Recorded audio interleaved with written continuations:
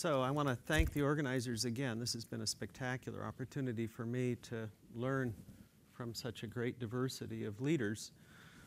I hope that I give you a slightly different view because I'm going to start at a much, much finer scale than I think what you've heard, at least in terms of imaging. So as Alan said, I direct the National Center for Microscopy, and we like to work in what I call the mesoscale, which is not down here to the level of whole brain imaging from alive people. This is my wife. I assure you she's still alive. But from about the level of a cell, this neuron in this instance, this glial cell here, an astrocyte, down to the level of supramolecular structure and try and bridge this domain and put it in the context of atlases like the Allen organization has put together. And I thought for this particular talk, what I'd try and do is pick out a few places where I think there are significant gaps, where we have problems bridging scales, and where I think there's some substantive questions in neuroscience. And just as a way, again, of self-introduction, the National Center for Microscopy has been in existence now for 22 years. It's one of the biotechnology centers that NIH supports. And we've divided our activities, very much like the Allen Institute, into three compartments. Chemistry, and I got this idea actually from John Sadat, who in a meeting once said it's all either chemistry, instruments, or algorithms. And so part of what we do is we make markers, particularly for correlated light in EM, to mark or introduce specific reporters. And I have the benefit of being a close colleague of Roger Chen for 22 years, so we have a lot of great activities there. And then building instruments, because I'm a tinkerer and I've attracted tinkerers. We get large amounts of money, and there's something on the order of $50–60 million worth of hardware on the floor for doing things that are a little bit beyond what you might find in a typical laboratory. And then I've recruited a lot of mathematicians who work with us to develop technologies to improve the quality of those images, again, in very large scale. And more recently, again, with the benefit of philanthropic funding from Ted Wade in this instance, the co-founder of Gateway, we developed something called the Whole Brain Catalog, which you can think of as a viewing environment for data that comes from everybody. That's the intent.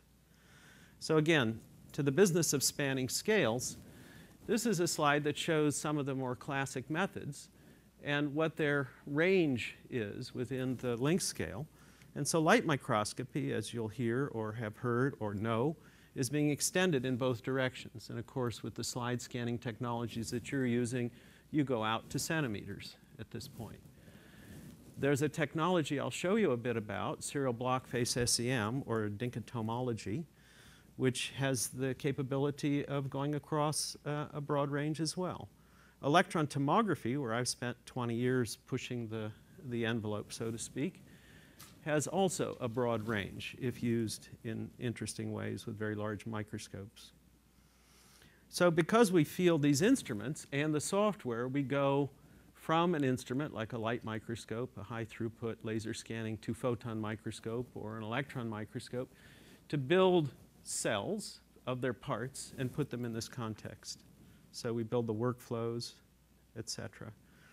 That led us to this kind of a project, which you can think of with the metaphor of Google Earth or Bing Maps as a worldview of the brain. This is, of course, the Allen Brain Atlas. And the way that, for example, in Google Earth, that you find details of your street is they've used specialized devices to get the street views, and those are knit into this spatial framework. And then from anywhere in that environment, in a modern information age, you can go to Wikipedia and look up information that's spatially linked. Well, in brain research, we're doing the same sort of thing. The instruments at the National Center for Microscopy and elsewhere are used to obtain data. Those data can be linked into this construction project. Here are some of the kinds of images. And then we have a Wikipedia-like environment called Neurolex. It's part of the Neuroscience Information Framework, where you can go by space, by location, or by semantic links to information that's being accrued from about 300 different data resources. So now to the task at hand for the meeting. What are the open questions? What's missing? So I'll focus today on really three areas, but into two clusters. You're not meant to read all of this, But the open questions about what's missing, I think the most interesting one is what about the glia, which you've heard almost nothing about so far. So we were fortunate, more or less by accident, in that we observed that astrocytes actually don't overlap. They have domains, territories. So I'll describe a little bit of that and what I think the next questions are. And what does that mean in terms of function, in terms of areas of the hippocampus, clusters of neurons, how they'd influence areas in the amygdala, as we heard. And then diving down a little bit in terms of intracellular systems, can we make molecular maps of whole cells and link them into brain atlases? And what might we learn from that? Well, remember that neurons in our brains are there pretty much, except for a few that arise during life, for the life of the organism. And they have a huge housekeeping problem, just to deal with the detritus of the life of a neuron, where to put it, how to get rid of it, etc. So I'll show you a couple of examples, or at least one in the time that I have, of why it's important to study intracellular systems in a neuron, just to look at the protein degradation pathways. And then something that I've had in the back of my mind, been not brave enough to pursue for 25 years, is what about the nucleus and its organization? How does it relate to the cytoskeleton? How would we get to a level of imaging where we could determine whether there is a mapping in one of these cells that's terminally differentiated, sort of there for the life of the organism? So for the astrocyte. This is from a journal I like to think of more as the National Enquirer of Science. Okay, it's an article by a former student of mine, Doug Fields, and it's asking, have we missed half the brain? Well, actually more than half the brain, because I think in human there are 1.7 astrocytes per neuron, at least in the cortex. That's the number. And I think we heard earlier about outliers. Einstein apparently had more of them. This is Marion Diamond published a nice paper looking at his brain. So maybe astrocytes are important for some functions. But is this what it really looks like? Well, I think not. And it doesn't look like this. This is the old model, 1893. Although they probably had some of the functions, right? They certainly interact with vessels. They're probably, yes, certainly housekeeping cells, among other things. But they're increasingly seen as collaborating with neurons, probably modulating neuronal activity in interesting ways. But this is not at all what they look like. Eric Bouchon in the lab, and Benji Smar, who's out here somewhere, succeeded in doing something interesting, looking at what was either, this is a glial fibrillary acidic protein stained astrocyte. You could get the same sort of view by silver staining. Same magnification.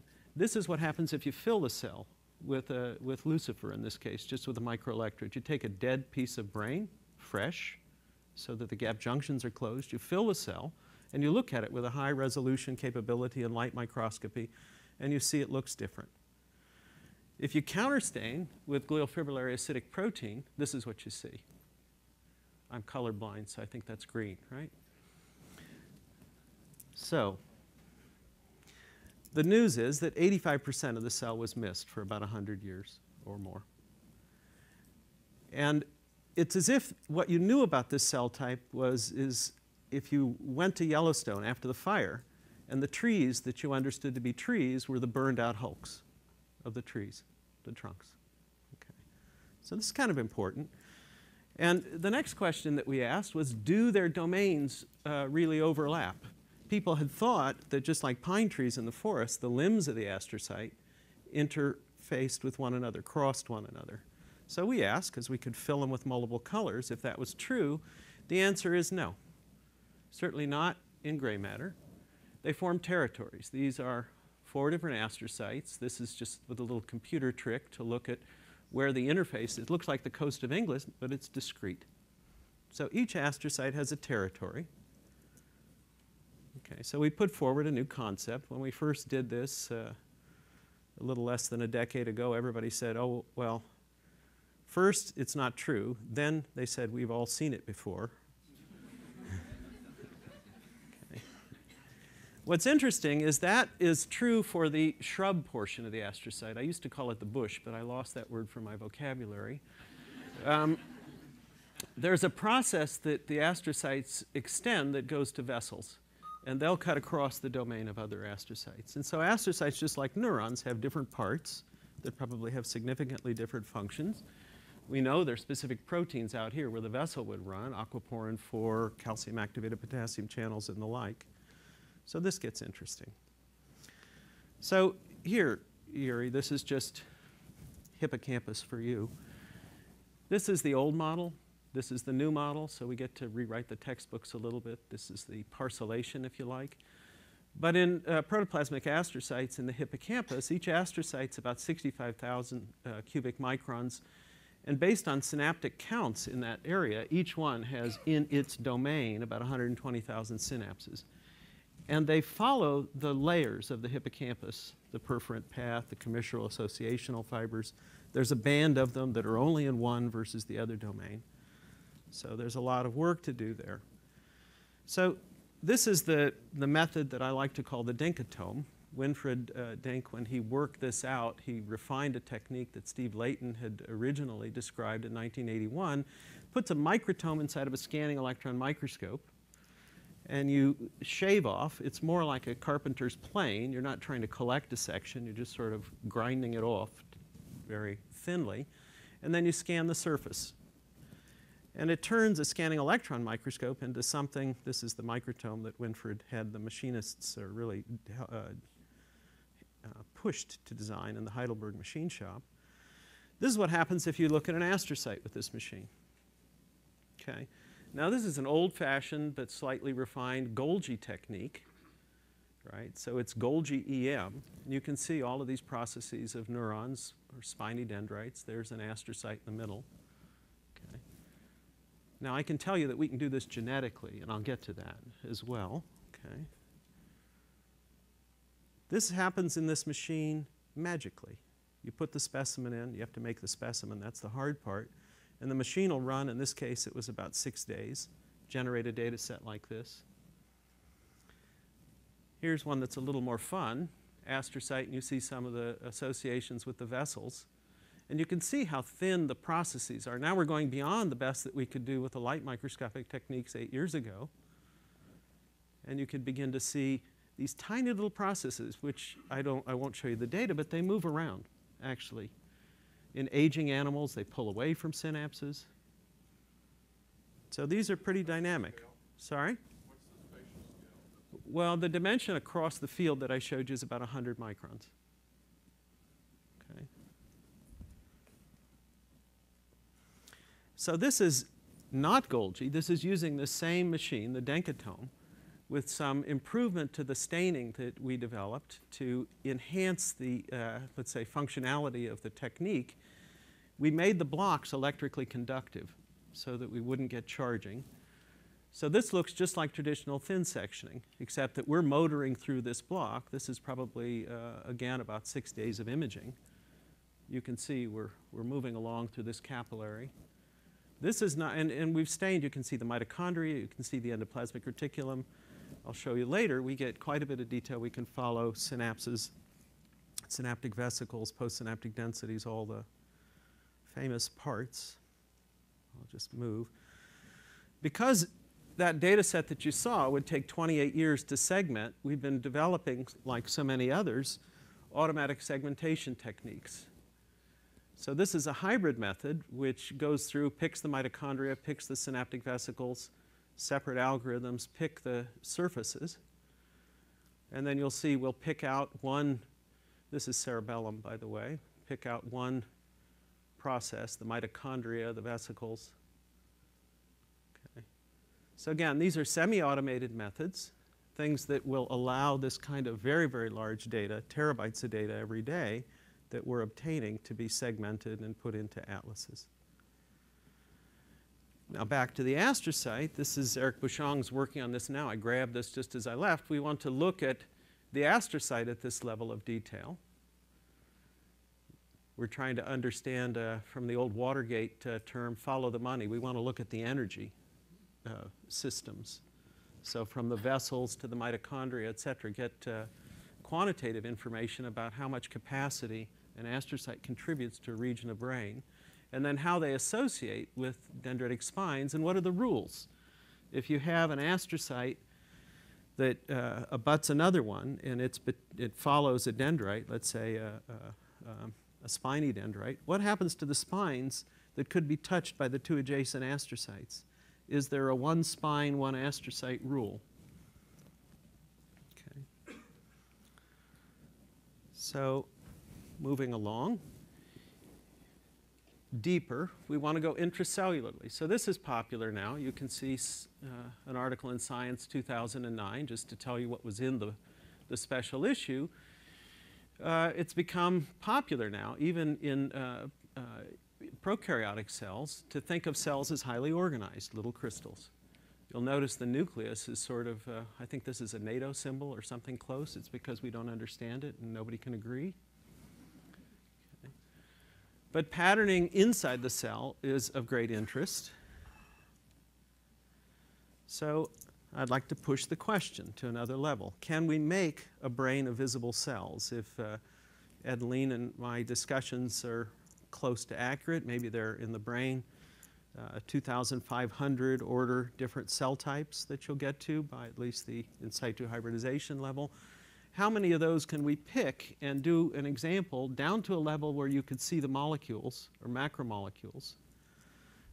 What sort of resolution do you need to build a brain of visible cells with at least a couple of examples of every cell type?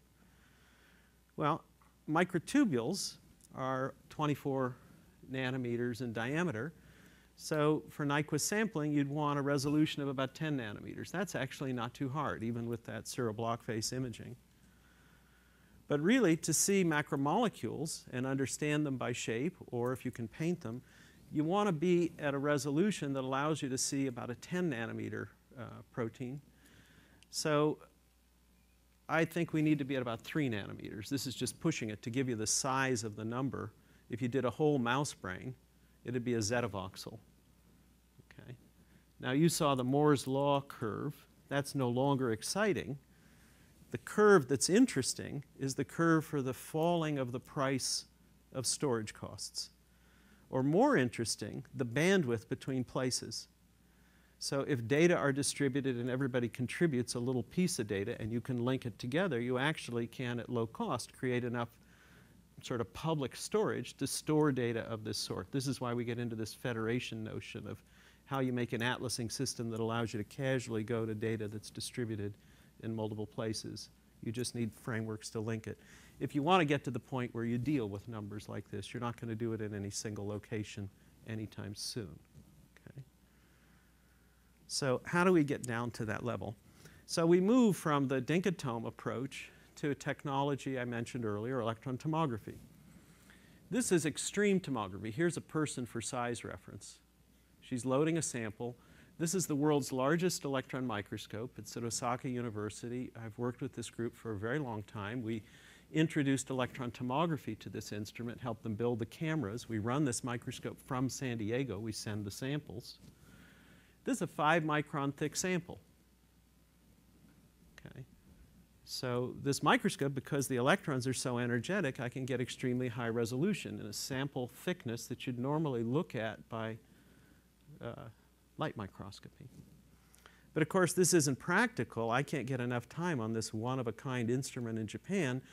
So we've gone to designing and developing instruments with manufacturers that let us do this in a medical school facility, in a regular university lab. So this is an instrument, about $7 million from what used to be Philips, FEI. And this is a new technology called high-angle dark field. And you see, again, a selectively stained neuron. This particular staining is giving us synaptic vesicles as well and other things. So here's the cup of the postsynaptic structure. You can see the shadows of the synaptic vesicles. Now that's 2 microns thick at 300 kV. This microscope, because it's in its own sort of babushka environment, will run like a robot for 3 weeks, kind of like the Dinkatome will. So with proper programming, I can make these microscopes do quite a bit.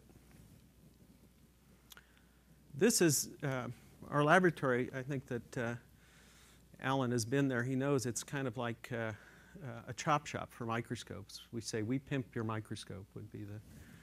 So this is an old microscope I salvaged It's a 25-year-old microscope, and we put a $5 million worth of parts camera under it, much more extensive than anything on the Hubble. So this is 8K by 8K with 30% contrast at Nyquist for any engineers.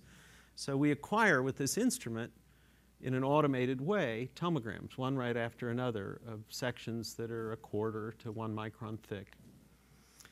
And this is one example of a complete cell reconstructed with this 8K device.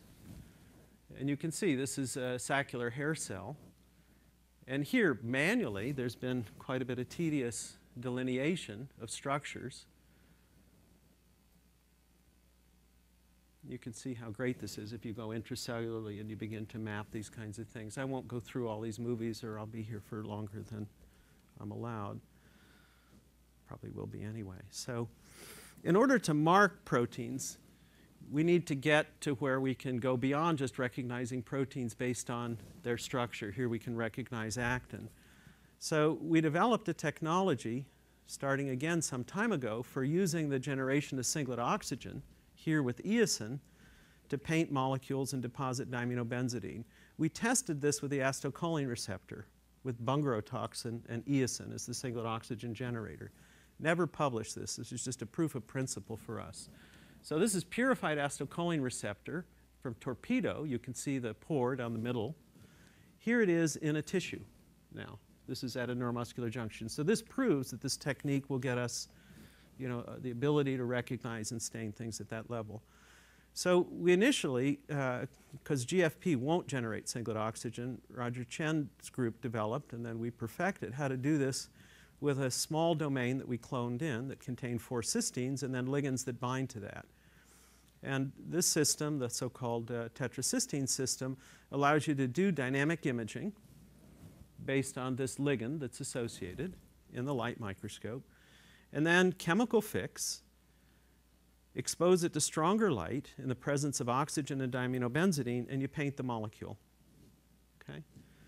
And so here you see live gap junctions in this case, in the EM, and the structure that you see afterwards. Well, this was a great system. We did a lot of fun things with it over the last 6 to 9 years.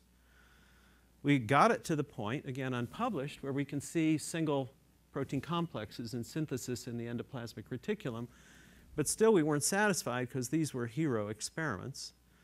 So one of the postdocs in Roger's lab, Chai-Kun Xu, started working on a more powerful singlet oxygen generator. Again, we haven't published this. We're still waiting for the reports. This is called the mini singlet oxygen generator. It comes from Arabidopsis. Its singlet oxygen quantum yield is 0.47, so about 2 photons, 1 singlet oxygen. And you can see here, this is probably histone 2b, what we get to. Here it's driven to mitochondria with a mitochondrial targeting sequence. And here's the mitochondria that's been photoconverted after watching it in live cells. Here's another example, again, my favorite cell, the astrocyte. We're expressing this. This is now in mice after in utero electroporation. So this works in mice. It'll work in transgenics if you have a budget to make them. And here's, again, a slightly more interesting project to me, now looking at a neurodegenerative disease, or at least proteins associated with it. This is alpha-synuclein, looking at alpha-synuclein in long-term cultures, first in nerve terminals, then moving back to the cell body through multivesicular bodies, and then accumulating in the Golgi lysosomal complex. So we can begin to chart the systems that in this disease are susceptible. There are several disease genes in that system.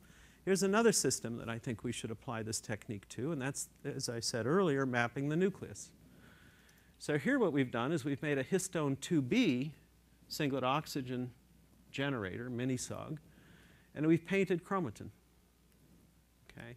And these are at about the same. This is a model by Janet Iwasa.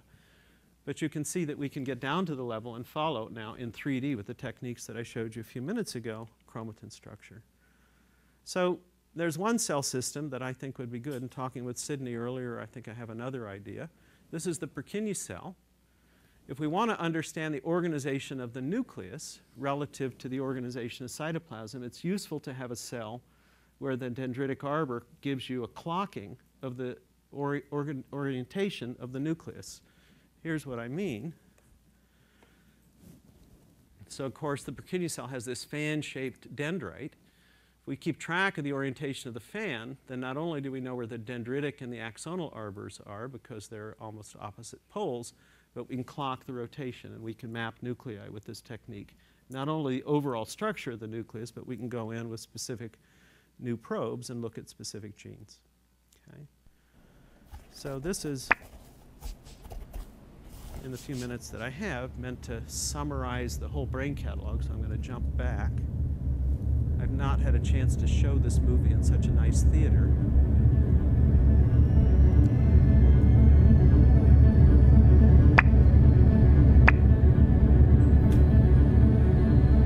With such nice acoustics. I paid quite a bit for the orchestra here. So no mice died in this. Can we get the lights down just a little bit? There we go. So Yuri, this is for you. This is looking at the dentate gyrus now. We picked some neurons to re-represent in this.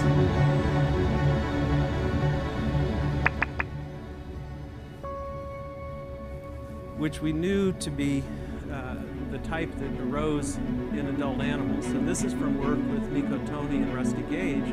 We characterized these these granule cells as they appeared in the hippocampus. And so the cell that you'll see us come to in a moment, it's not an animator's fantasy, it's taken from the real anatomy.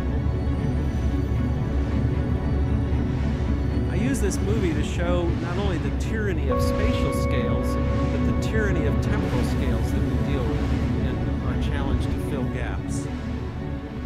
So how do we represent that? How do you have the equivalent of an oscilloscope with 2 time bases? So we chose with the orchestra that we hired to help us to do that by the composition, by the music.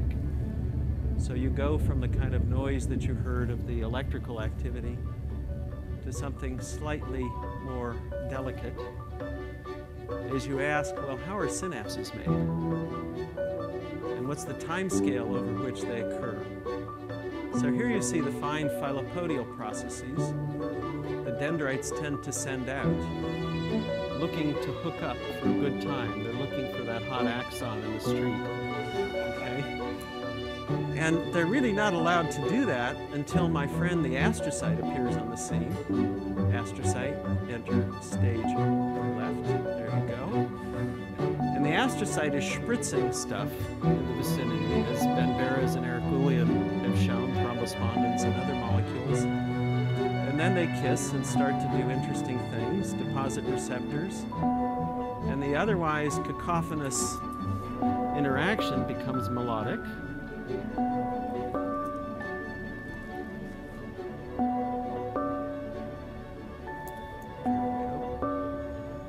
Is that how it happens, Yuri?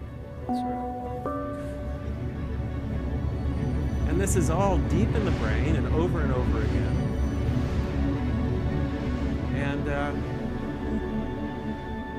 just making the movie is fun, but the real software, this is supposed to say funding to be continued. We're looking for funding.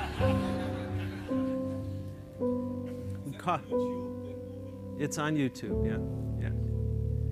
And I again have to thank Ted Waite and his generosity for helping with that. The actual site, I'll just take one more second here, is actually a lot of fun. You can go there. We'll have another release of the software at the neuroscience meeting. Again, it takes advantage of all of the infrastructure that the Allen organization has put together. This is an interactive environment and it's multiscale, so we used an open source video game engine. One of the things that we wanted to do was allow the insertion of models of simulations that had been done on these sorts of things. So you go in and you play a simulation. So these are the growing neurons from the Gage lab from Brad Imeny's thesis, now placed appropriately in the hippocampus, getting imprinted on their pattern of activity and taking up their position. The other thing that you're able to do with this site is you can bring in a cursor in 3D. I think that's going to happen here in a second. I'm a little faster than my movie today. So this is the 2.5D environment. I want to make this work in a 3D environment, really 3D soon. But you right-click on this, and you can ask from the ABA, you see, spatial query ABA, give me all the genes in the place I just put that. And then you bring up another page from the Allen site and lets you, so this is one of many sites that we've linked in. So this is, how would you say, an interactive window. Not only can you do this, but you're meant to be able to bring your data in, kind of like the Street View model that I started with. And you can go to the protein data bank and paint and decorate with channels, et cetera, et cetera. So I think with that, I'll just acknowledge that I raise money and I'm a spokesperson, and everybody else does the work. And that because of the characteristics of this theater, I needed to say that we're really into the future. Thank you.